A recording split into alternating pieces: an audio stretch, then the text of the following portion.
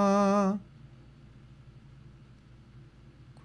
Bihari Jai Gopi Jana Vallabha Girivaradhari Gopi Jana Vallabha Girivaradhari Jishodhanandana Vajajana Ranjana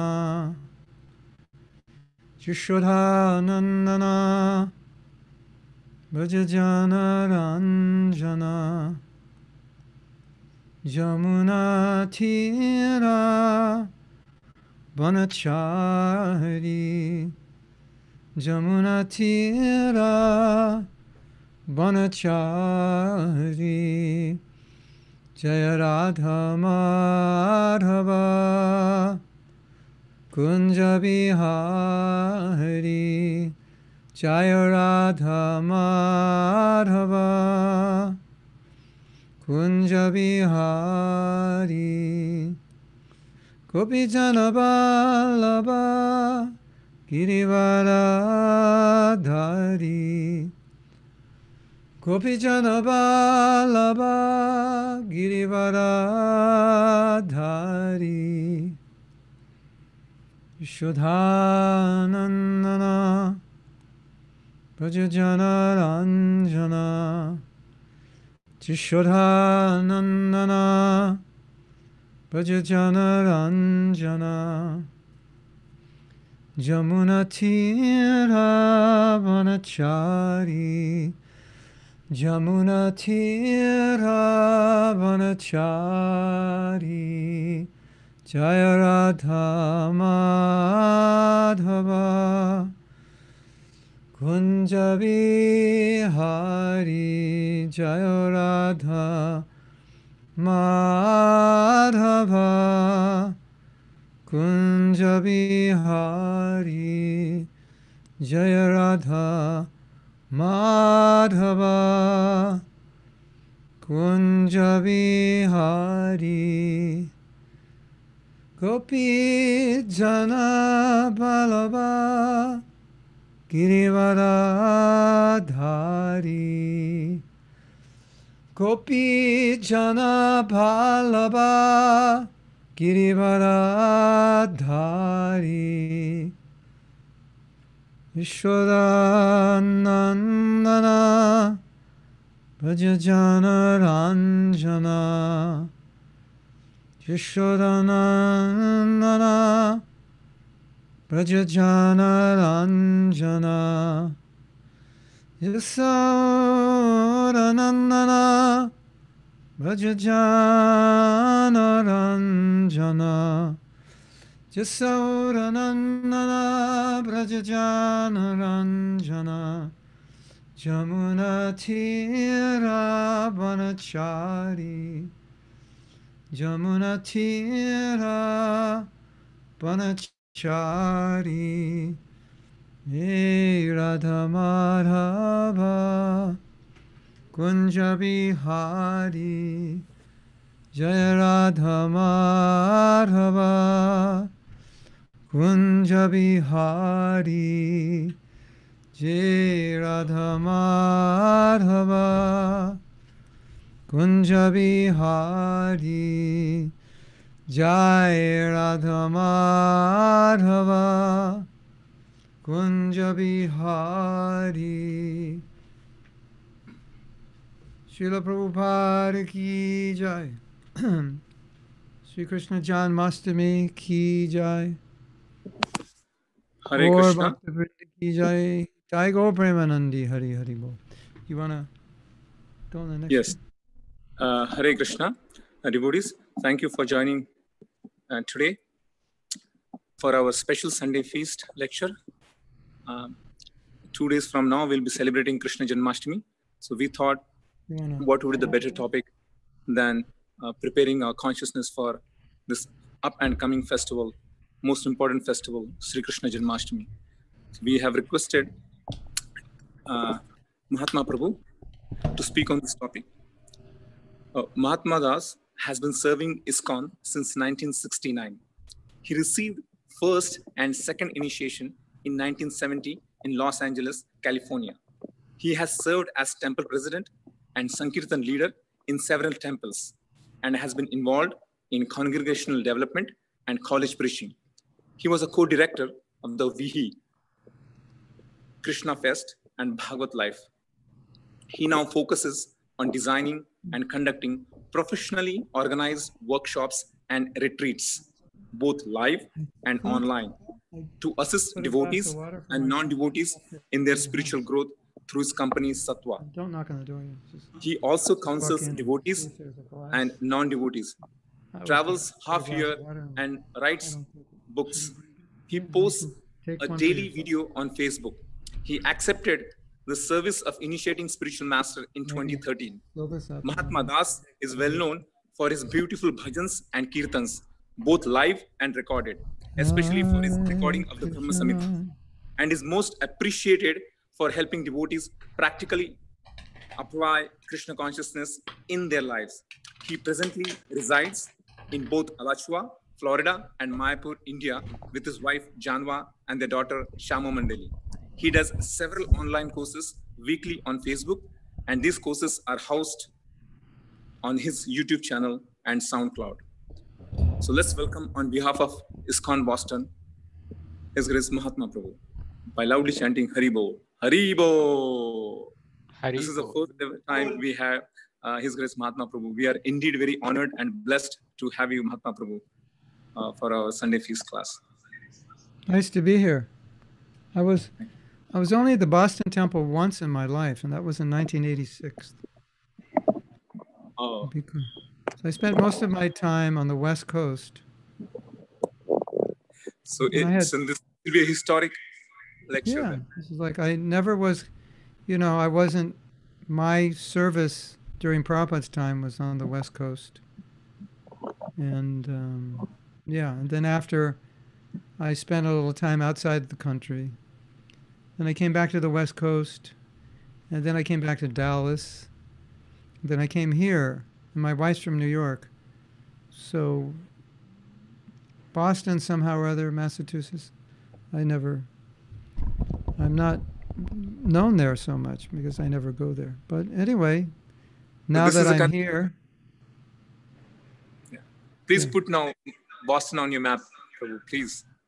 It's easy on my Zoom. On my Zoom map, I can put any place. On the actual map, there's a little bit of a problem. Maybe on rare occasions, like I mean, if we're near, next year. Maybe, yeah. Namo Vishnu Padaya Krishna Prashnaya Bhutale Srimati Bhakti Vedanta Shamaniti Namane Namaste Saraswati Deve Gauravani Pacharine Nirvise Sasanyavadi Paschatya Dasatarini. Srila Prabhupada Ki Jai. Panchakapaturubhyascha Krupasindubhyeva cha Patitanam Pavanebhyo Vaishnavebhyo Namo Namaha. Mukam Karoti Vachalam Pangu Langayate Girim Yakrapa Tamaham Vande Sri Guru Dinatarinam. There's so many things that could be said to help us prepare ourselves for Janmastami. When I was a young devotee, Janmastami was not a big celebration. It was more just for the devotees. It's every Janmastami I would just chant all day, 64 rounds. I would try. Yeah, usually we would chant, and just hear and chant. That's what we did. We took it as like a Sabbath, a day off, to just become absorbed. And when I was a young devotee, I had some doubts that being absorbed in Krishna, thinking of Krishna, was actually service.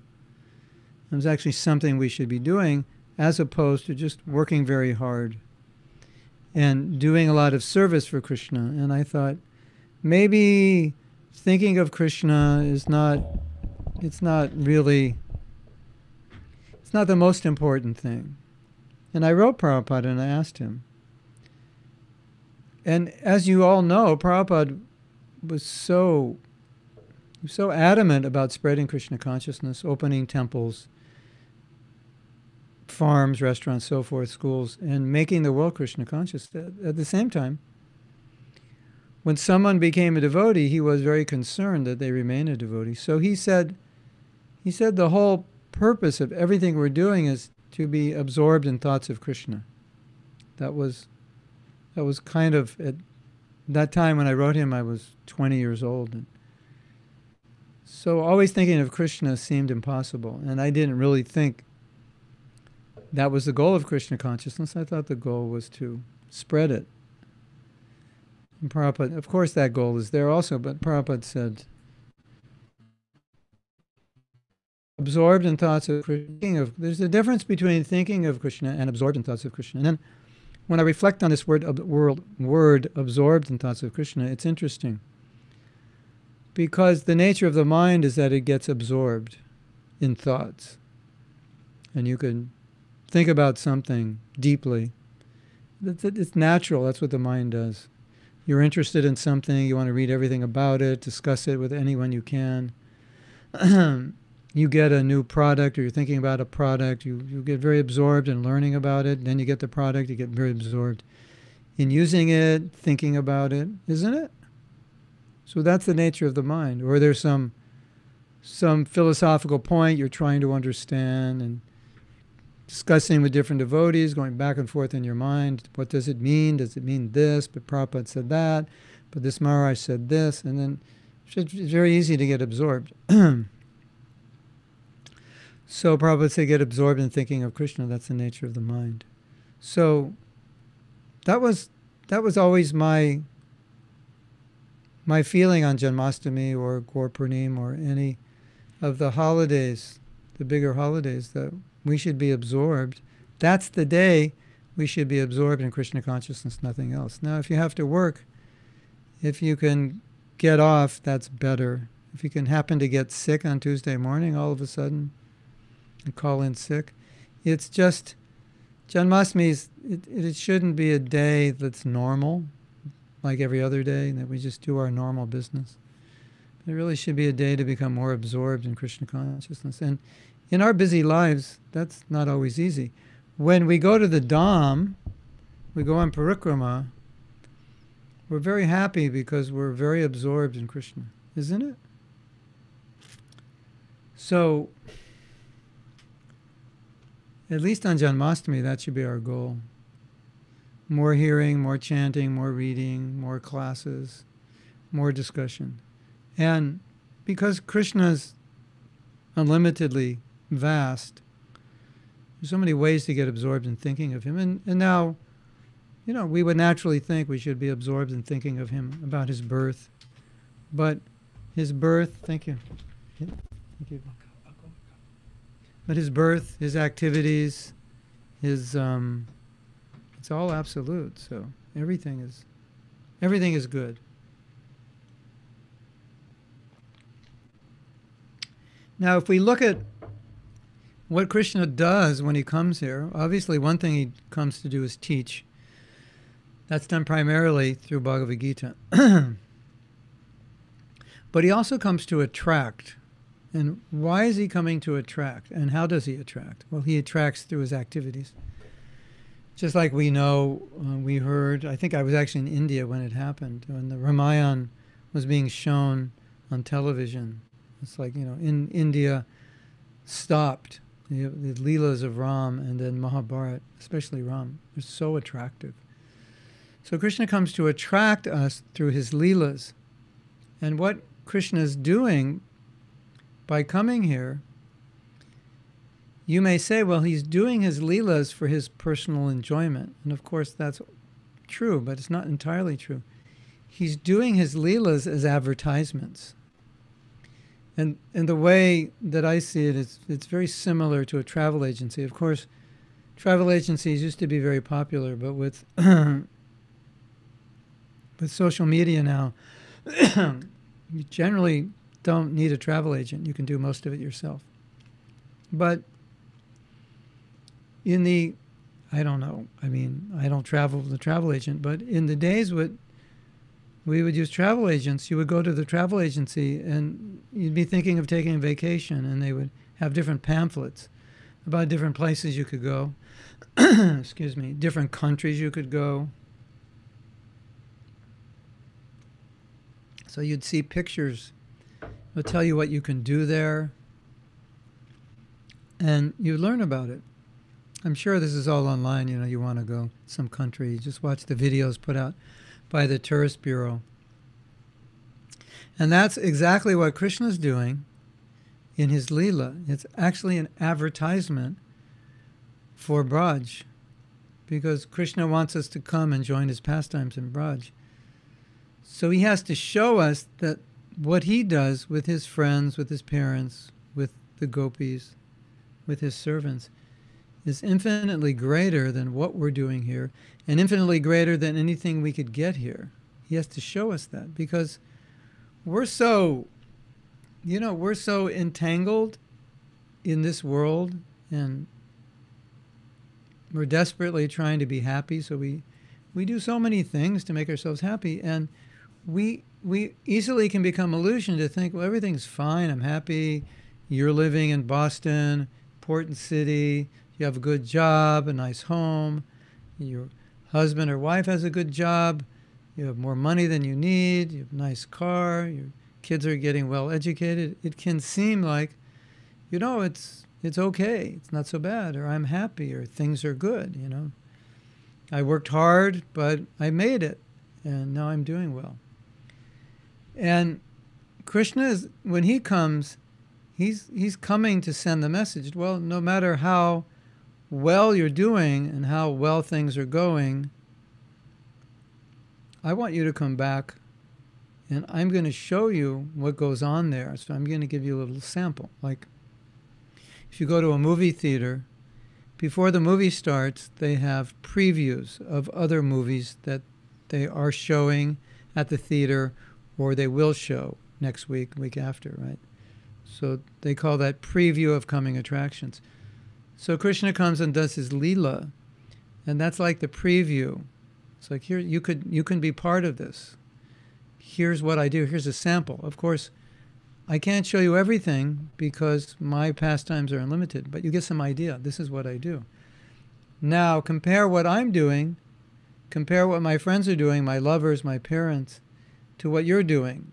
And then you start to understand, oh, what Krishna's doing is better in every way. And otherwise, we just have, some very vague concept of God, and very impersonal concept. And that impersonal concept is not going to pull you to Krishna. It's not going to pull you out of Maya. Krishna's going to pull you out of Maya by his attractiveness. So, we were giving class the other day, and one devotee was asking about one of Krishna's pastimes. Why did he do something? I forget what she was saying. It didn't make sense within the Leela, or it seemed contrary to the Leela. And I said something that I think is important for this discussion. I said, she said about Kunti. There was a question about Kunti and Kunti's suffering. I forget. But anyway, it was a question that it seemed to not make sense in terms of Krishna's relationship with Kunti, that he would put her in certain situations. So I was saying, amongst other things, one of the things I was saying is that when Krishna does his Leelas, he knows that we're going to be watching the Leelas. And so when he does the Leelas, partially he does them knowing that we're watching, and so that certain things will happen which are instructive to us through the Leela. Certain things will happen which are attractive to us through the Leela. So it's not just him doing his Leela with his devotees, but obviously he's very conscious. All of these Leelas are going to be recorded. He knows that, right? All of these Leelas are going to be known to whoever reads the Bhagavatam, the Ramayana, the Mahabharata. And all these Leelas have messages, or they have power in attracting us to Krishna. So he knows what he's doing. He's very aware of that. So when we think of Janmastami, I think one thing we should think of is We left Krishna, and Krishna's coming with his big net to fish us up and bring us back. And the way he fishes us up,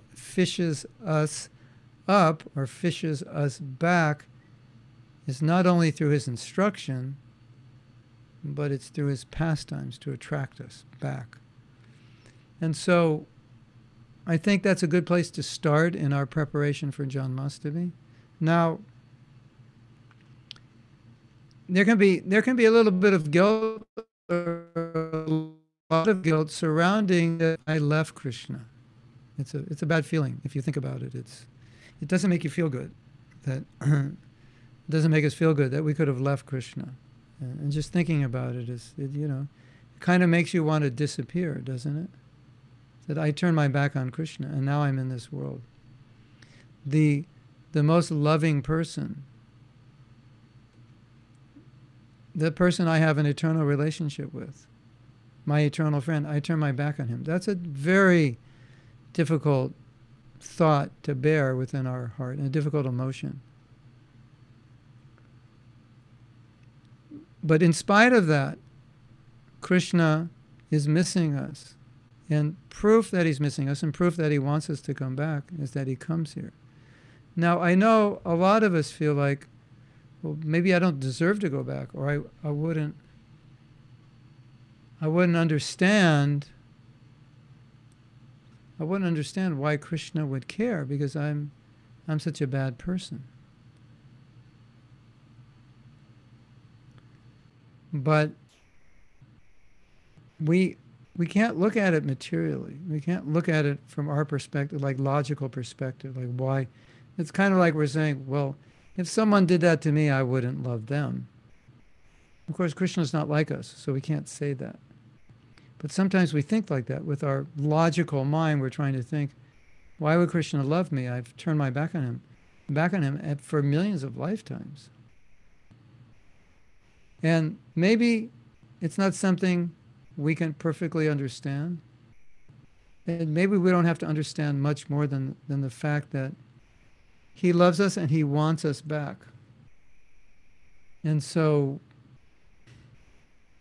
we've been running away from him for a long time. And Prabhupada says he wants us back more than we want to go. And Prabhupada said, you may have heard, we take one step to him, he takes 10 to us. Sometimes devotees say 100, I'm not sure if it's 100. Definitely at least 10. So then Prabhupada said, Krishna is more anxious for us to go back to Godhead than we are to go back to Godhead. And so we have to see, we want to see things through Krishna's perspective. And oftentimes we don't. We tend to see things through our perspective. That's normal, that's natural. But we need to see it through Krishna's perspective, because that's reality. So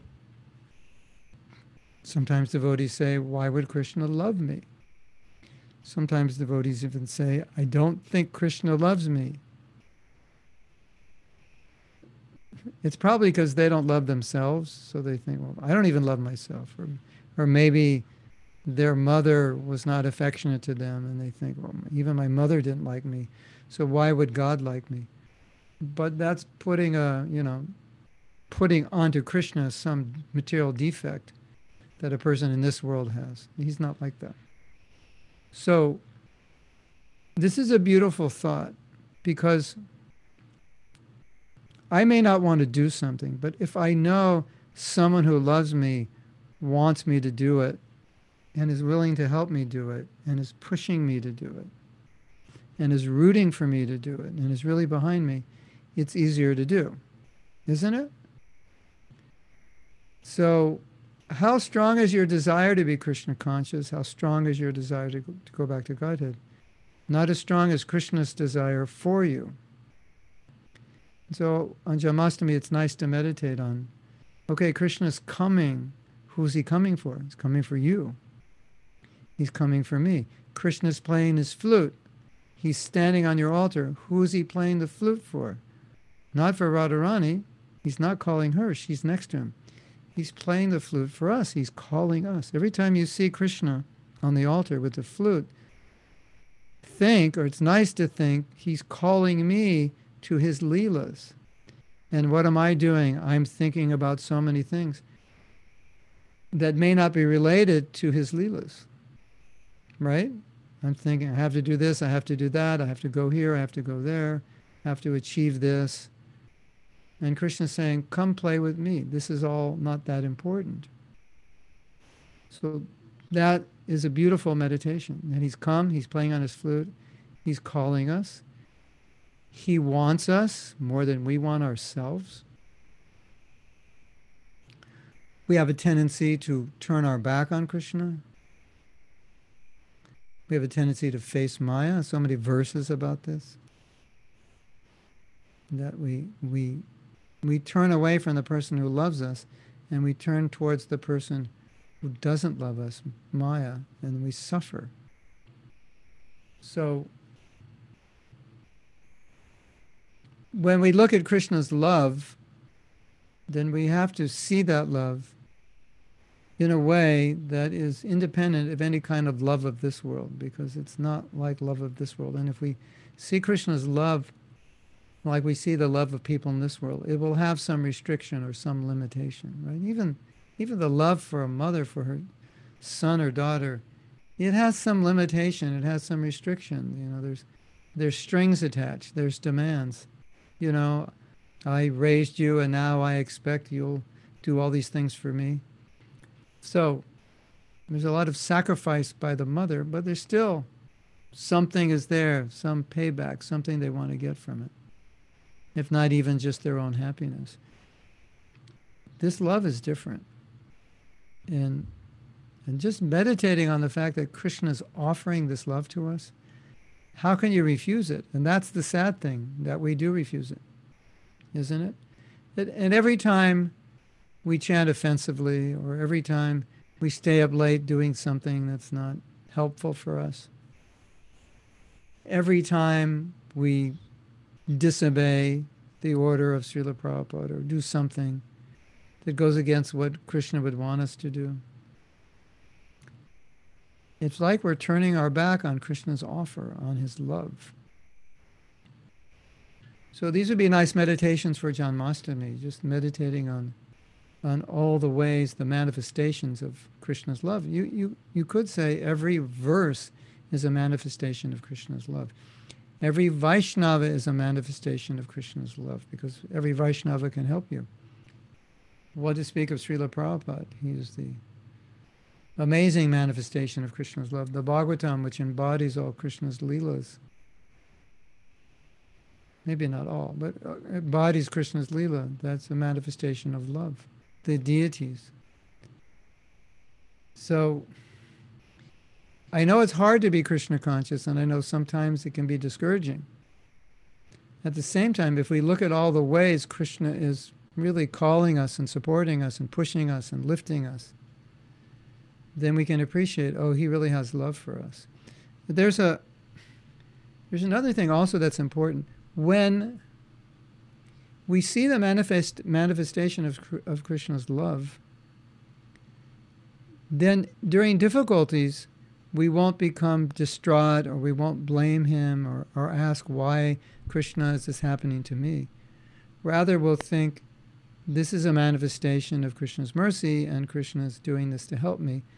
And it must be because he wants me to go back to Godhead.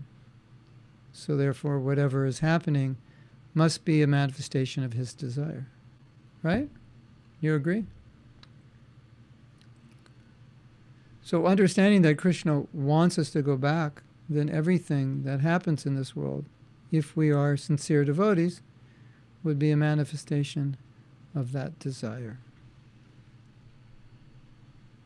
Prabhupada writes in the Bhagavatam that everything that Krishna has created in this world is meant for our liberation. This whole world is only meant for our liberation. Everything that happens, the good, the bad, is all meant for our liberation. That's the only purpose of it. It's not, you might say, well, isn't this world a place of punishment? It's not meant to be a place of punishment. It's meant to be a place of rectification. Unfortunately, sometimes we have to be punished to be rectified. It's not that you say this is a place of suffering, yes, but it's it's for our rectification, and that's how we become rectified. That's what we need.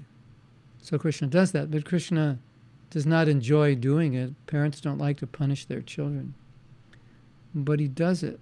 And therefore, we are meant to see that everything that happens in our lives, the lives of other devotees, ultimately, it's a manifestation of Krishna's love and affection. And if you can see Krishna's love and affection in anything and everything, then to you'll be fine. You may lose a friend, you may lose a relative, you may go through difficulties, health-wise, financial, whatever. And you see everything as Krishna's love pushing you closer to him. You will, rather than suffer, you will take it as mercy. Oh, Krishna is helping me, he's showing me mercy. That's the idea.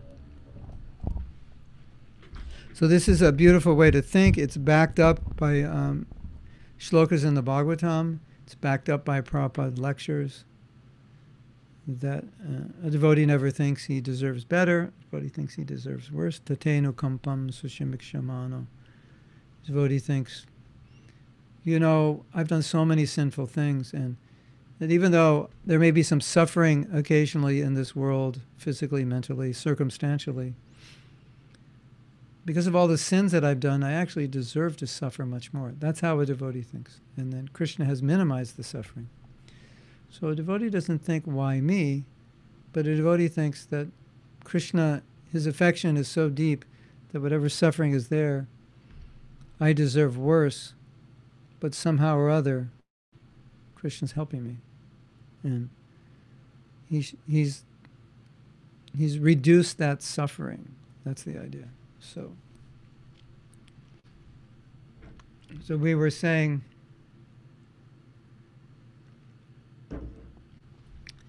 you can count all the ways that you can see Krishna's love, how it comes to you. We started out by saying through the lila it's coming, because the lila is the main way he's trying to pull us out of this world. But if you look to see the manifestation of Krishna's love, you'll start seeing it everywhere. Of course, we say, oh, prasadam. But sometimes Prabhupada would say, this world's a prison and we're prisoners, but look what's going on in the prison. There's so many varieties of food, so many varieties of flowers. There's so much comfort. There's so many things, and we're the prisoners. Look how Krishna is providing for the prisoners. What to speak of his pure devotees. So in this world, Krishna is loving everybody. He's supplying them so much. And they're turning their back on him. It's another manifestation of Krishna's love. Isn't it interesting? Yes? So if you open your eyes a little more with this idea, how can I find Krishna's love? Where can I see it? How is it manifesting? You will see it in so many places. When I think of the disciplic succession, I think so many great devotees descended on this planet for us. Just amazing devotees. And why did they descend? Because for us to develop love for Krishna, we need the association of great acharyas, of pure devotees. So especially at the time of Mahaprabhu and after, in order to bless us, so many great devotees came. And so when I think the Goswamis and then Lokanath, Narottam Das Thakur, you just go down the list. Bhaktivinoda, Vishwanath Chakravarti Thakur, Baladev Vidyabhushan, you go down the modern times, Bhaktivinoda Thakur, Srila Bhaktisiddhanta Saraswati Thakur, Srila Prabhupada. You just think, how much love must Krishna have for us to send these great acharyas? Isn't it? You agree? Have you ever thought like that before? And Mahaprabhu, so many associates, and they performed so many lilas. In those lilas, they did so many amazing things just to attract us. How much love does Mahaprabhu have that he just kind of bring his intimate associates in this world and say, okay, here, this is what we do in the spiritual world. And these associates, by their association, by hearing from them, you can become Krishna conscious. That's what he's doing. So I think that's one of the, a huge manifestation of his mercy, which then culminated in Prabhupada's coming here, which probably was the greatest manifestation of Krishna's mercy since Lord Chaitanya, practically speaking. You agree? So, if you ever say Krishna doesn't love me, you have no evidence to prove that. But you have all the evidence to prove that it's true. And Krishna would not appreciate it if you say, Krishna doesn't love me, or I don't know why he would love me. He doesn't appreciate it because he's showing his love. So to say Krishna doesn't love me after he showed you all that love, not good. Don't say that. Rather see that love, appreciate it, look for it, see it manifest.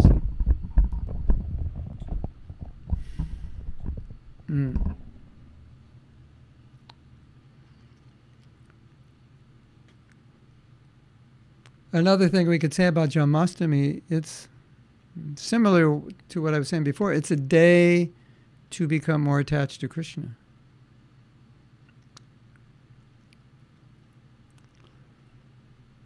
It's a day of reflection. You can have it as a day of reflection. Okay, what happened in the last year since last Janmastami? Am I doing better? Am I doing worse? What have I learned? What have I not learned? It's a opportunity for reflection. How is my spiritual life doing? Another year has come and gone. How am I doing? If I'm not doing better, why?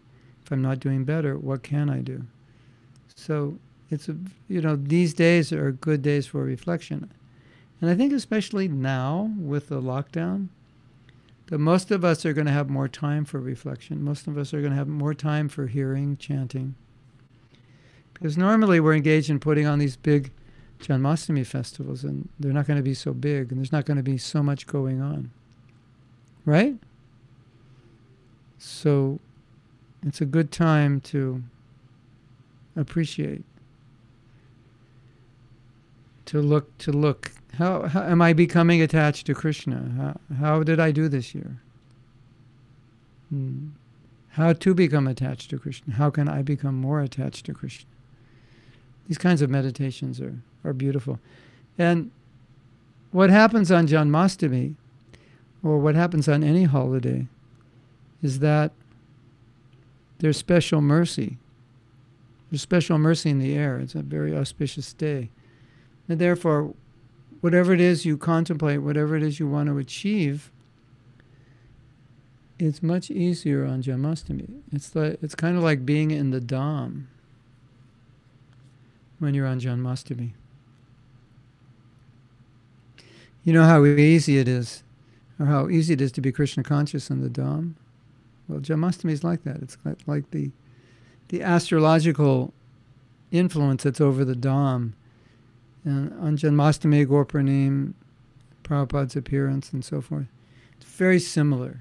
It's very, very transcendental. So, extra hearing, extra chanting, anything, extra absorption, anything you can do on Janmastami, it's going to be more powerful. So, I can stop for a while if anyone has any questions, because there may be other topics about Janmastami you want me to discuss, or you may have some questions about your spiritual life or philosophical questions.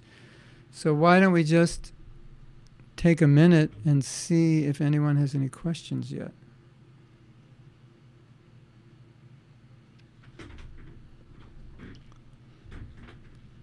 Is someone going to moderate it? Or you want me to go to the chat and read them?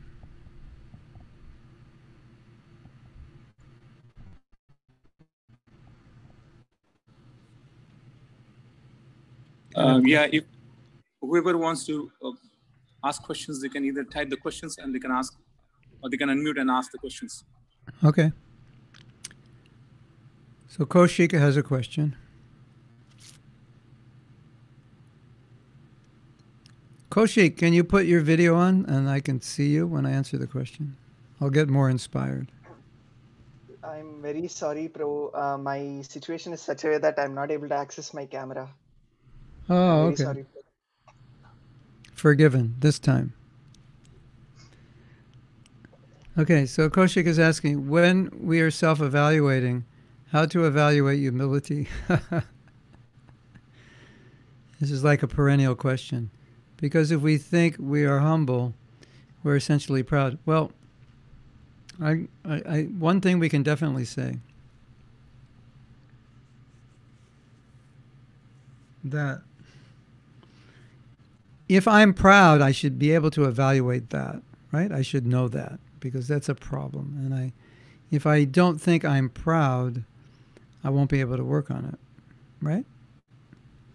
So definitely, that there's no question. It's not confusing.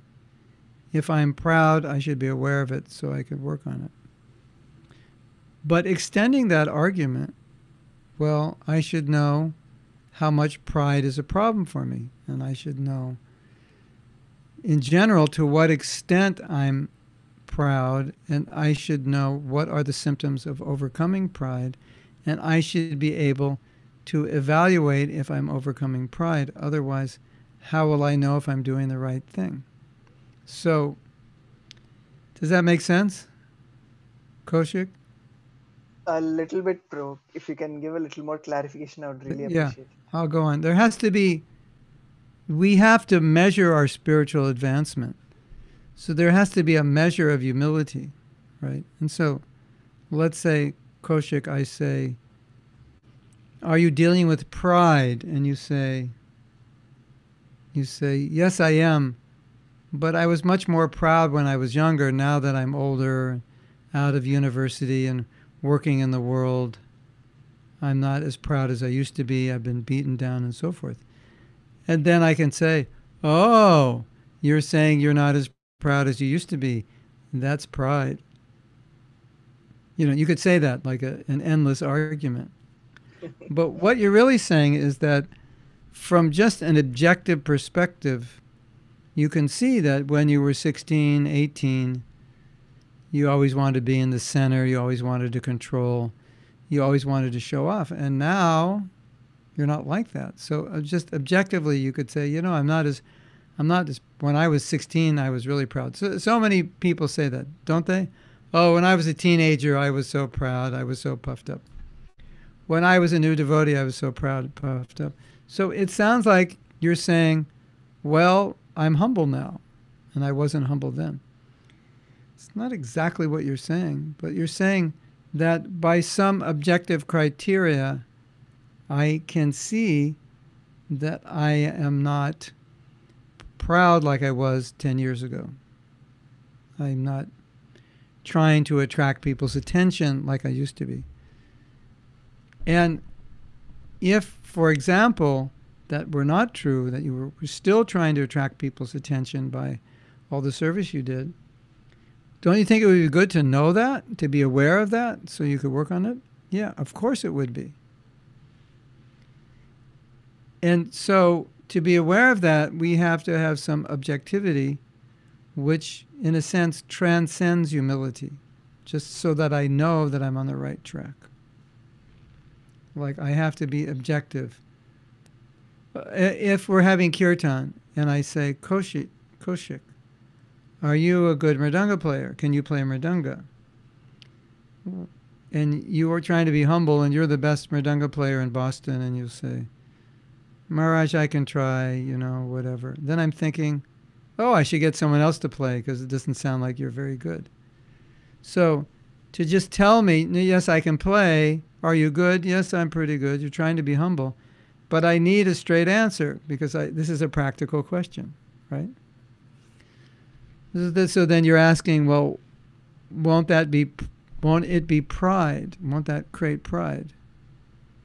And the answer is anything can create pride. Even things that shouldn't create pride can create it. Isn't it?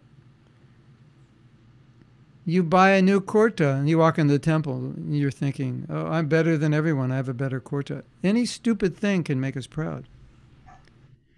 And on the opposite end of that is you could have the greatest reputation in the world. You could have the largest amount of wealth in the world, and you could be humble. It's possible. So it's not so much the situation, but it's the person. So if you maintain a humble attitude, then you can evaluate, is my pride declining?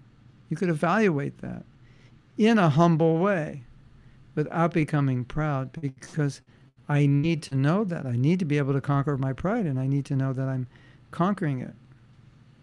So that's a more objective, practical answer to your question. If you want to take it to a little higher, or maybe not higher, but more philosophical, esoteric level, then you could say yes. If I think I'm becoming humble, I must be becoming proud. But I'm saying it's not necessarily true, because there has to be some way to measure that, because we need to become more humble. So how do I measure it? Oh, today on the humble chart, I was at a 2. That's very good. Yesterday I was at a 4. I'm doing better today. Who's going to evaluate it? We have to evaluate ourselves. We have to know. You say something to someone, you have to know, is what I said, was that a manifestation of my ego? Or did I say the right thing? You have to know, right? You have to know the problem so you can conquer it. Does that make sense, Kaushik? Yes, bro. Thank you so much, bro. It gives me a lot more clarity. I'm proud to be humble.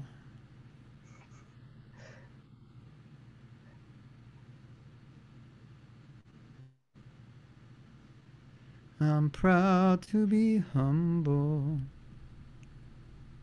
We're making a t-shirt that says that. I'm proud to be humble. You know, the world is full of contradictions, but there was a lecture that I attended. Prabhupada said, he was talking about the qualities of a Vaishnava, and he said, you should see that these qualities are developing. And so what did he mean by that? He said, well, you should see that you're practicing, you're advancing, and you're more controlled, you're kinder, you're cleaner, you're more tolerant, and so forth. I said you should see that these things are going on. So you could say the same thing. You could say, I feel like I'm more tolerant now than I was when I was a young devotee. And then someone says, Prabhu, you're proud, because if you were humble, you wouldn't say that. But I don't think necessarily that has to be a sign of pride. It may be a sign that I'm working on myself and I'm keeping score. So I see how I'm doing. I need to know how I'm doing, right? So now we have another question. Looks like it's from a Spanish-speaking country. I was talking to a devotee today about considering yourself or not a devotee. Considering whether or not you're a devotee. I always say that I'm trying to become a devotee. But if you have devotion for Krishna, you are already a devotee. Is it false humility to say that we are trying? One of the arguments is that every devotee is trying, but sometimes you say, I'm a devotee, and you know that you're not doing the things right. You're doing what a devotee shouldn't do. So the question is, should I say to non-devotees that I'm a devotee, or that I'm trying to know? It is a semantic thing, but anyway. Let's start with what you should say to yourself. What you should say to yourself is, I'm trying to be a devotee. For the non-devotees, you can say, by nature, we're all devotees. But that has to be uncovered. So now we're practicing to revive it. So we're practicing devotees. And so that's trying to become a devotee means I'm practicing. You practice something to try to become it. I'm trying to become a devotee, so I'm practicing it. That's our humility. And even Prabhupada exhibited that humility. I'm not a devotee. All you, my disciples, you're better than I am. He exhibited that kind of humility.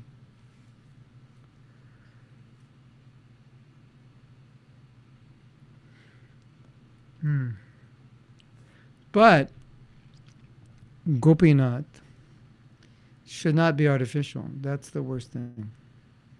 I'm walking around thinking, I'm not a devotee. Everyone's a devotee. And inside I think, I'm probably the best devotee here.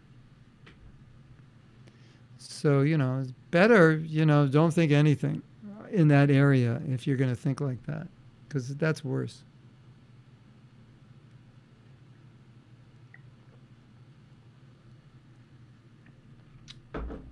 Prabhupada said we are not devotees, we're trying to be devotees. That meant Prabhupada was defining devotee as a pure devotee. And that's why he said we're not devotees, because he defined it as a pure devotee. So if we're defining devotee as one who is Krishna conscious 24/7, one who has prema, then yes, we're trying to be devotees. If we define it philosophically, yes, philosophically speaking, everyone's a devotee, even the ones who are not practicing Krishna consciousness. They're also devotees. So it depends how you're looking at it. It depends how you want to use it. Constitutionally, we're all devotees of Krishna. But practically speaking, when you define what it means to be a pure devotee, then we say, I'm not a devotee, I'm practicing. I'm not a devotee, I'm practicing means I'm not pure, I haven't reached the goal yet. Right? That makes sense? And that is not only our humility, but it's also a fact. Sometimes we can get humility mixed up with the facts. Oh, Gopinath's so humble. No, Gopinath says, I'm not humble. I'm just telling you this is who I am. I'm just being honest. Not artificial, honest. Gopinath might say, I am so proud. And then someone says, oh my God, you're so humble to say that you're so proud.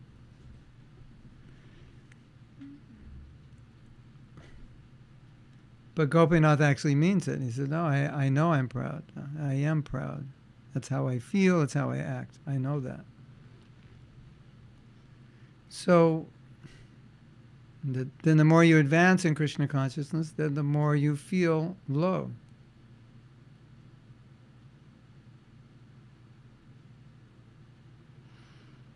Okay. We have more?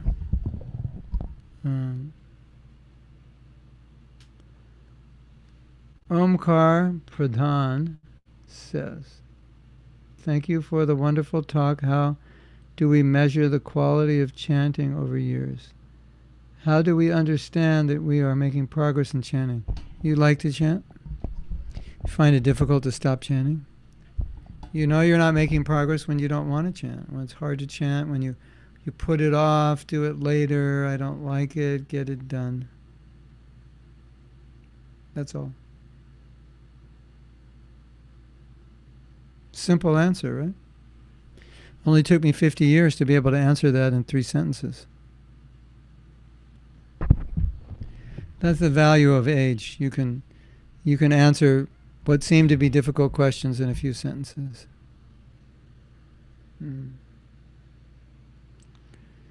You will understand you're making progress in chanting. You will understand you make progress in anything by your attraction for it, by your taste.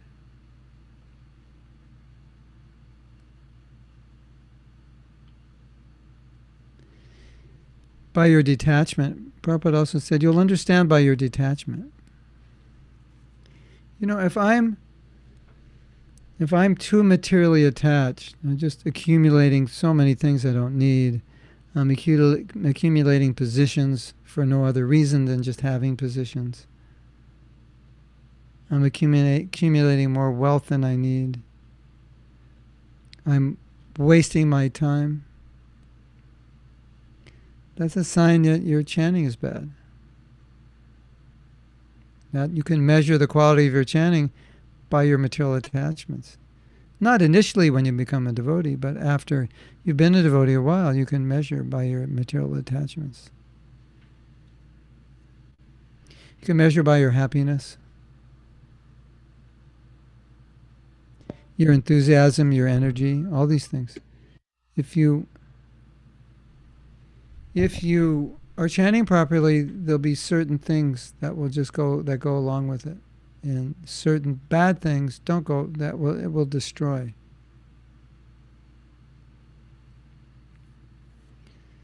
You know, it's like you're sick, and you ask the doctor, "Well, what are the symptoms of getting better?"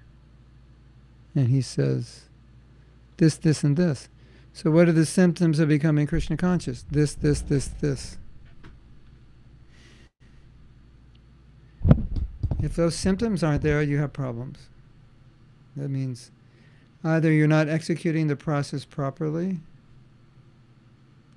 or you're just not doing it enough.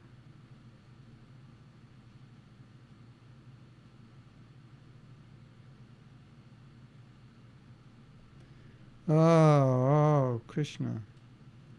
We have anything else?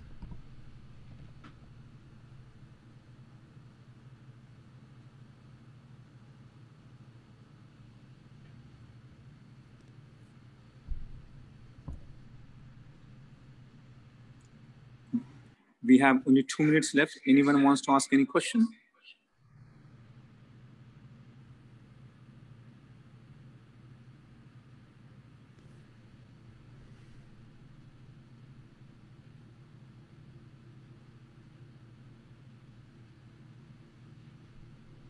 Hare Krishna.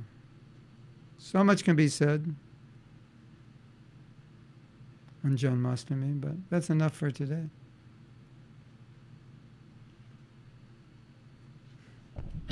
Omkar Prabhu has extended his question.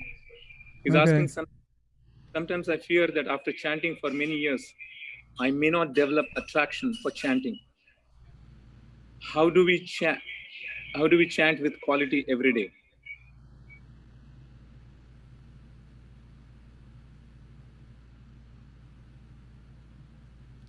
When you chant, don't do anything else.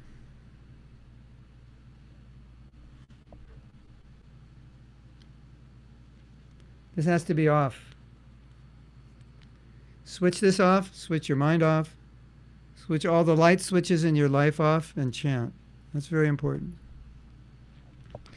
The problem with many of us is we have this on when we're chanting, we have this on when we're chanting, we have our whole life going on while we're chanting. And you're not going to chant good rounds like that. You have to, if you can just turn your life off, your quality of your rounds will go up at least 500% immediately. You don't have to do any. I could tell you 20 things you could do to improve your japa. In fact, we have a japa affirmation book, which you can download from Amazon. If you don't have it, it's really helpful. I think it's only $3 or $4 or something like that. $5 for the hardbound and $3 or $4 for the digital. It's really, really helpful.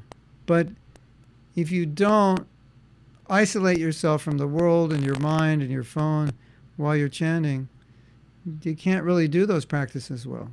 There's too much interference. It's like the radio, the TV, there's interference. So you have to be in an interference-free zone when you chant. And it's just amazing if you all try this. If somehow or other you can just stop your life while you chant, you will notice, like, you'll say, I never chanted like this before. Just doing that. And what a lot of you are doing is you're chanting and you're trying to control your mind, but your life is active. You know, it's like your wife's talking to you and you're thinking about what you have to do in your business. You come home and there's a project and you have to finish it at night, and she's telling you the kids this and this and that, and your mind is just absorbed in what you're doing.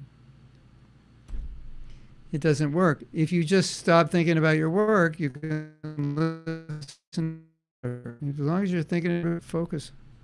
right? So it's the same way. It's like you're talking to a person. Just stop everything else. Give that person attention, and then it's very easy to hear. But you're trying to give attention while you're still absorbed in your life, and you're constantly trying to pull your mind away from thinking about everything you have to do.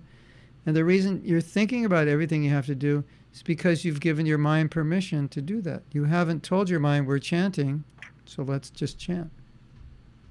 When I chant, I chant. That's your mantra. When I chant, I chant. For some people, when I chant, I Facebook. When I chant, I daydream. When I chant, I plan. When I chant, I think about my business. When I chant, I think about what I'll do in the day. No, when I chant, I chant. That's what you do. Simple, but it makes a huge difference. Is that okay? Good? Yes, Prajit. Thank you so much. TK? Yes. TK. Okay, so I can't stay for the kirtan. Can someone else do the kirtan? Okay, I said, yeah.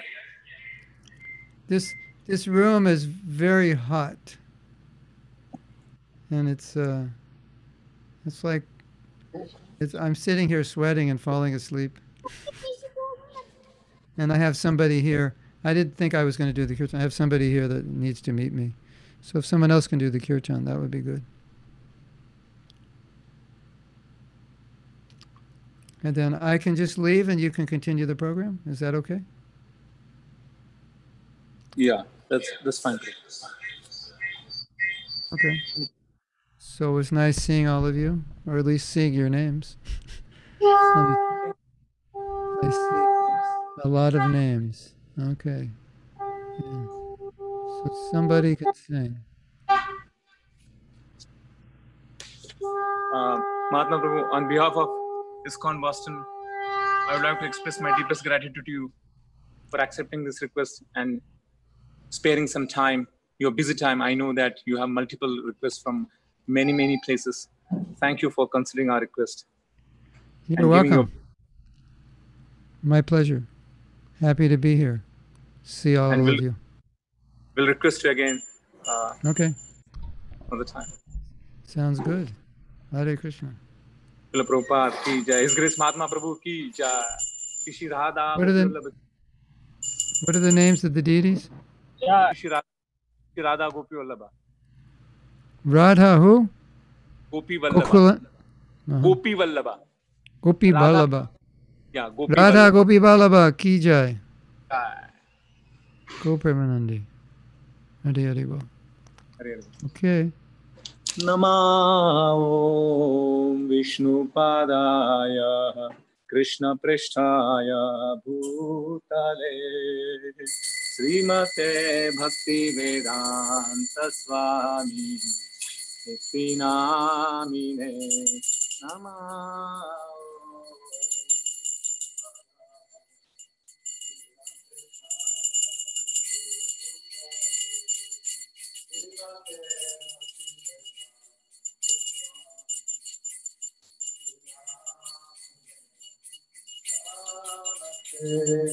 Saraswati